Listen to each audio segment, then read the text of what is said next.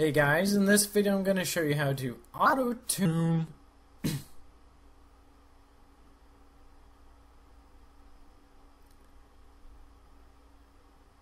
In this video I'm going to show you how to auto-tune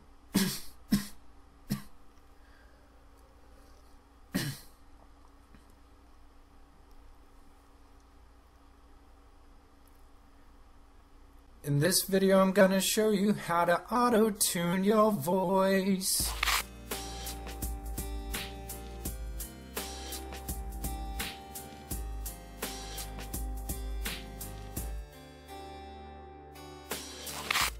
While this project is free to do, the software that we will be using is Windows only.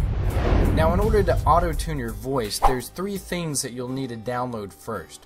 The first one is Audacity. Audacity is a free open source audio editor that lets you record, edit, mix, and convert your audio for free. After you have Audacity downloaded and installed, the second piece of software that you'll need is the Audacity VST Enabler. This will allow us to run our auto-tune plugin. So go ahead and install that as well, and then head over to www.gvst.co.uk/gsnap.htm to download the GSnap Grimjack Skin plugin. This is what we're going to be using to do our auto-tuning for us. It's in a zip file, so just extract it to your Program Files Audacity Plugins folder. Now the fun begins. Open up Audacity and either use the Audacity record feature to record a sound clip, or you can import a sound clip that you want to auto-tune. Once you have that, use the mouse cursor to select the portion of the song that you want to adjust and go to Effect, GVST, GSnap.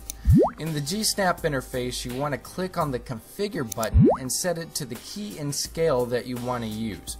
You can use any combination you want. It all depends on what note you want your voice to snap to. I'm going to choose C and check the Set Threshold to Fill Gaps option and then click OK. We want to adjust the dials to enhance the auto-tune and make it noticeable. So you can play around with this, but here's the settings that I'm going to go with. Min frequency 80, max frequency 2000, gate -80, speed 2, threshold 100, amount 100, attack 1, release 1, P-bend 0, vibrato speed 1.0, calibrate 440. Now you can click preview to see what it sounds like and then tweak your settings until you get the sound you want.